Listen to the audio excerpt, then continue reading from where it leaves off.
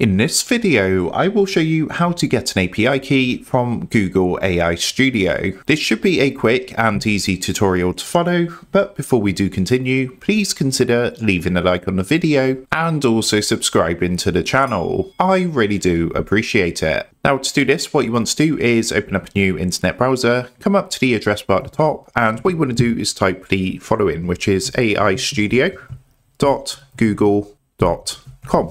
Now, when you come across to here, first of all, you want to accept these terms and things like that and the agreements, and then click continue. From here, come down to the bottom left-hand corner, and you're going to see an option to get API key. Give that a click. It's going to take you to a screen like this. Now, this way you can come to find your API keys. If you don't have one and you want to create one, there is an option to do so. If you come up to the top right-hand corner, you can see there's a button here to create API key. So what you can do is give that a click, and you can give your key a name. So I'm just going to call this one test. And then what you want to do is choose your project from the drop-down box here. So whether you want to import a project, or you can also use this to create a new project. What I'm going to do is just go ahead and select the default Gemini project that I've already created, and then come down and click onto create key. So as you can see, that's going to go through and start creating our key. It's just going to take a minute or two to do this. And once that's done, you're going to see it come up on the screen here. To actually view your key, all you need to do is find the project, come to the left-hand side, you're going to see the keys here.